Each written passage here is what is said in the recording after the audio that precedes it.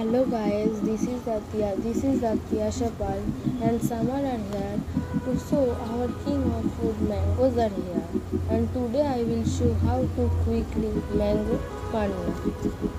First we take raw mango and cut it roughly. Put the mangoes along with the seeds.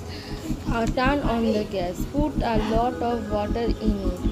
We will add salt. In goes back salt, little black pepper powder, red chili powder. We have roasted cumin powder, which is very essential. And now we add in a generous quantity of sugar.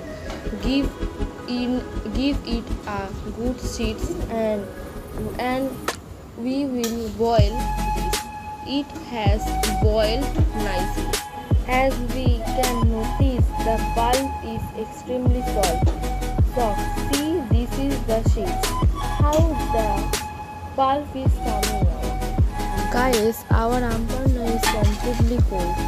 This next step is to separate the entire leftover pulp out of all the cover. We will blend it so that we get an even smooth paste. This is ready.